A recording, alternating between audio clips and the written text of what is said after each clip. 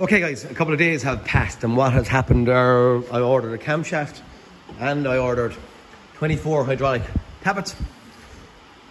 Sitting in box, just one to show you. Right, there's the camshaft anyway. I've gotten it off Cork Engine Centre, who supply me with a lot of my stuff. Now we're back in here looking at our timing chain, just right fast. I don't want to be, I think I'm a bit long-winded on this, so maybe it's getting a bit slow and boring on you. Anyway, without knowing where the crank is, okay, we have a lock and pin for in the bottom, but I don't have that lock and pin. Without looking too much where the crank is, and I'm not concerned with cam-crank correlation because I had no issues with it to start with my cam sensor sitting up and in, right in there. When I look very visually, my balance shaft, there's a little marker keyway up in there that lines up. My camshaft has a little lock and pin that in theory sits in there, and I probably have to say this already. There's also a little locating tab up here, a little spud that comes out, a little locating tab in here. Same over here. My cam pin lines up there. My little locating pin then up here comes through and locates on the top of it. This camshaft in here, the bottom one, runs parallel with the actual top of the head. And what else are we going to do? So we're happy enough that the crank is in its timed position. Now, what I want to show you. So the camshaft I've gotten, okay? If I sit and I'm going to turn it around in my hand one-handedly. If I sit and look at it like that, that's where that sits there. That sits up there. If you can see it, it's in through that little hole there.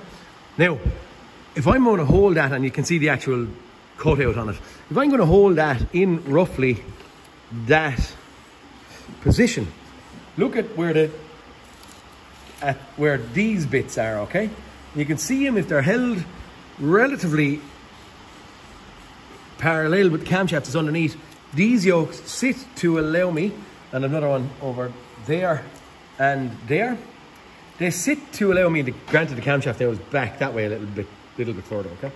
But they sit, in theory, in a position, as all the other ones are, to get me in at my head bolts. But we can see very visually, and as we, I don't know if we do know or can't see, that little cutout is just in there, okay? Same here. So that camshaft is there for rotating, 100%, okay? What I don't understand, as I said, and maybe I explained this long-winded already, is how this is ended up relatively back right. Not bang on, but relatively back right. I think there was interference, cam spun, interference, and then it spun again, and hence we're back in this position where it's just, luckily, I suppose, and roughly in the same or the right position. Here, I'm going to show, yeah, so there's the cutout, and fast, I'm going to pop over to the opposite side, the cutout, and then the cutout in there again, same on the bottom cam. So for definite, it's that camshaft that's after spinning, rotating or something. Now on this one, it's machined and stuck onto it. I believe it's part of the casting. So are the lobes of the cams. That gear on the front is pressed on. Something's after moving in there anyway. It's time to start disassembling this crack, and the same on the other side. Get the two camshafts off it, pull off my belt, and get in 24 hydraulic tappets. Get our camshafts back in and start lining up. Also, just to show on the front, this thing is at 12 o'clock there, which is top dead center on the front, but I'm not going to concern myself with the crank. Don't need to right now. I'm not going to overthink this. I'm just going to make it work. That's all. If it worked already, it's going to work again. So it's a case of pull apart, camshaft on. I'll show you a cross-reference of the two camshafts when in hand if we need to verify, okay? That's it. Drive on, get this thing together. Camshaft off. I just think it's really cool. So we'll, those marks, they're not bang on straight, but they're not a million miles away from it. So my camshaft kind of rolls on me when I touch it. So now we're pretty much bang on there now, okay? Now we're looking at then, and then we come up and look for our little cutouts. Cutout in that one is down there. See it? Lobes on the camshaft, you can see it. Here are pointing, we'll say, over this one, the lobes of that camshaft are pointing down the way. It's just really cool, like look, lobes sitting up the way. Really cool, but some of these things can be really complicated and hard to find, and i.e. how could you not think it's not a timing chain that are breaking or snapping? Who would jump on a camshaft being banjacks? But lobes looking up at us here. There. Get the rotating about, would it be 90 degrees? We'll actually spin it around and make it the same. If we made the lobes on our camshafts the same, i.e. pointing in the same direction, and then we come over and look at our marks here, look. You'd think that that's all one piece, but it is pressed on there. You can see a separation between the shaft and stuff, but anyway, that's our problem found. Proved and being reassembled on our engine over here in a while. I'm going to start putting in this, I'm going to change them hydraulic tappets and roll on from there. Okay, just to fast show why I don't like these hydraulic tappets. Oop.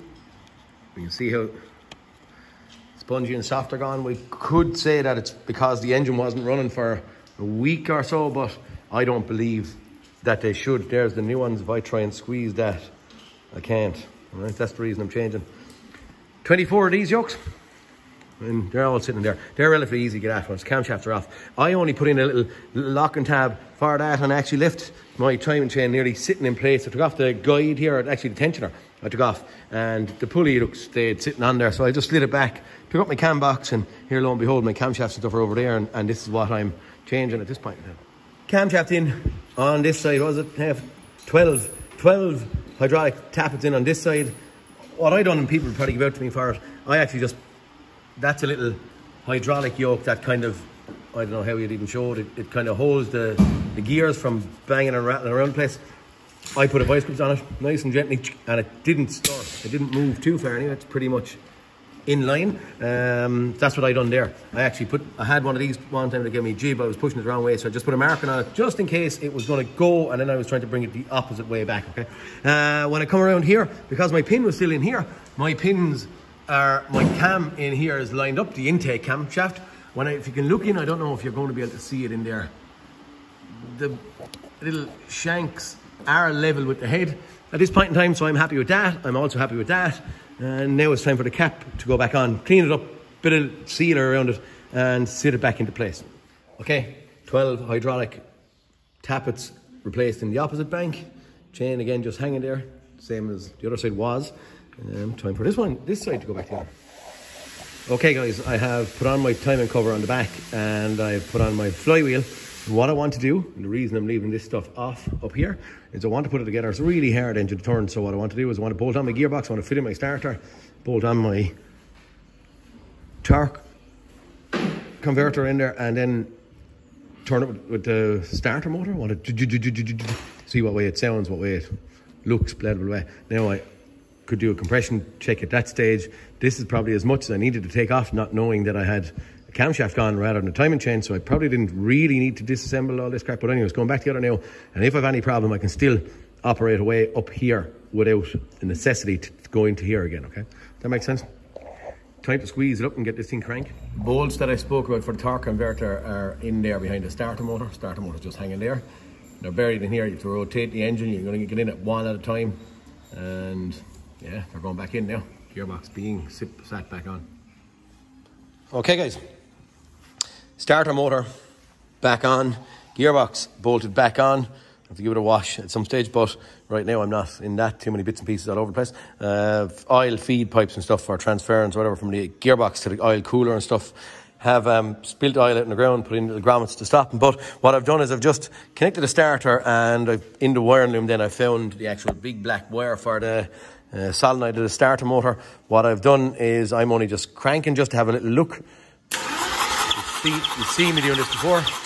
Right, there is no compression there because I have no injectors in it, but I've just grabbed a little standard a petrol engine is all compression gauge, and we have compression to these 3 cylinders. So it's hard for me to hold, it's only a rubber top, hard for me to hold that in. Maybe if I stuck it in, it would blow it out. Whoa, right, we saw that. One little way of doing it single-handed, okay? So we have compression there. We're ready to reassemble rocker covers, 2 of them, injectors, and I'll also go along and put on my covers here. I just wanted to leave them off until I was sure of where I was going. So, time for this to be reassembled. We'll tag up then again in a minute. Okay, we're back together as much as I can get back together. At this point in time, I'm going to give it to a young lad to wash, final covers back on it, and that was off prior to me, and cleaned up around here. It was leaking, actually an intake manifold roller flap little thing broke in here, which was leaking oil and fell out. I just made up a little bracket, can we see it, in there to try and keep it snug in, so that little bolt that you see here is just pressing up against the actual intake runner flap to stop it falling out. The customer wanted to have it running first prior to, I suppose, spending any more money on it. So look, all that crack is easy enough to get at up in the car, but at this point in time she's going to be going back together. We have our exhaust and all these bits and pieces back on, turbo back on, and I'm going to sit it up there, and then I'll walk away after it's washed and handed to Alan. Why not? Alan has just had to ask me would he go in and start it. We have had a change of plans. Alan was busy on another wagon over here, so because of that I just carried on and I popped it up into place and connected everything that I could figure out on it. But anyway, she's back together. Low pressure pump back in the tank. So I didn't actually record the first original cranking, which happened about 2 or 3 minutes ago. So she cranked maybe for, I don't know, 30, 40 seconds or so. But yeah, Alan, go for it, man. There's Alan inside, and you go and turn on the key. Back and running. Running on 5+1 cylinder. So she's up and going, lads. We are back on a winner anyway. I was debating on what Alan said. What Alan said was, could we have hydrolocked or anything here? You know, could the pump was changed, injectors had shards of steel in them, could it have hydrolocked at some stage? And could a hydrolock have caused our camshaft twist? Potentially, maybe. Injectors do fail like crazy on them. That's our initial fire up. So look, we'll have a whole load of teething problems between here and when we get it, I suppose, up and running. But anyway, look, that's for now, yeah. Happy days, says Alan. Happy days. Happy days. Smile. Lads, I'll talk to you tomorrow when I have this thing somewhat put back together. Okay, we are out on road in our Touareg. She's driving the finest at this point in time anyway. And I suppose I'm just going to clock up, I suppose, as many miles as I can in this thing, drive it for a day or two. We've 167,665 miles on it. After doing about 20 miles in it or so far, off picking up parts and stuff which are thrown on the passenger seat. And yeah, I'm just going to keep on going. But I think for this one anyway, we are done. Okay, this thing is done. She's after doing 100 miles or so. Everything seems to be working as it should do. Or starting, running, all good. So for this one, yeah, what can catch you out? Could it be a chain? Could it be a camshaft? Could it be what? We're low on fuel, hence the bong. Oh, service light on. We're debating on a hydrolock causing this to fail. Debating on it. What could have caused it? I don't know. Could the pump have locked? Or what? Injectors do fail on them quite often. If they fail quite often, could that have been not over fueling, but dumping fuel in? Have seen that before. I don't know what would have caused it. I know the pump and the injectors were changed, so maybe it's a hydrolock. Other than that, it's just camshaft failure. Last time I saw it on a sat, the alternator belt broke, and the alternator belt went up underneath the time belt and created valve to piston damage. So on this one, what happened to it before me, I don't know, but I know the camshaft failed. Anyway, neither here nor there, guys. Hopefully it's somewhat of good to someone. I get something from it. Please like and subscribe, and I'll talk to you all next cartoon. That's kind of it for this one. Volkswagen Touareg V6 camshaft failure and running on 3 cylinders. Talk to you all next cartoon, guys.